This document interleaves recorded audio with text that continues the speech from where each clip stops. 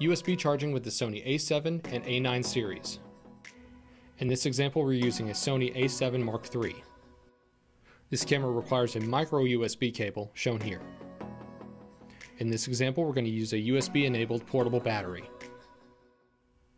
First, plug in the USB port into the battery. Be sure the camera is turned off, because the camera cannot be used while it's charging. Then remove the cover showing the USB port. Now insert the micro USB into the camera. You'll see an orange light indicating it's charging.